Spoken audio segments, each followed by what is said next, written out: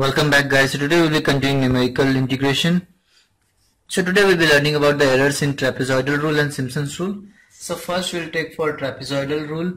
So if I'm just writing if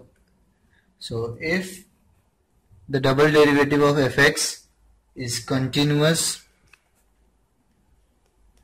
in the range or interval AB, then the error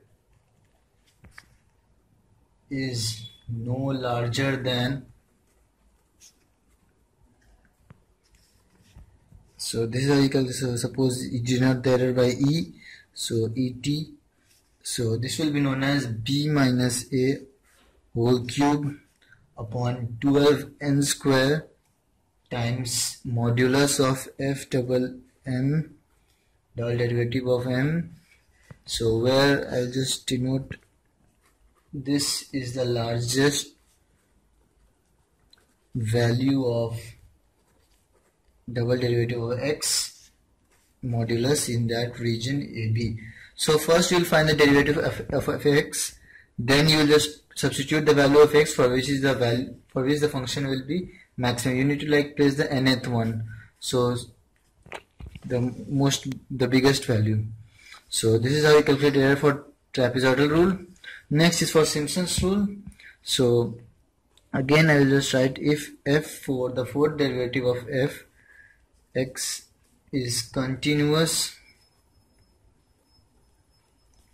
in the interval AB, then the error is no larger than, so ES suppose you denoted by, so B minus A whole to the power 5 upon 180 n to the power 4 modulus of f of 4m.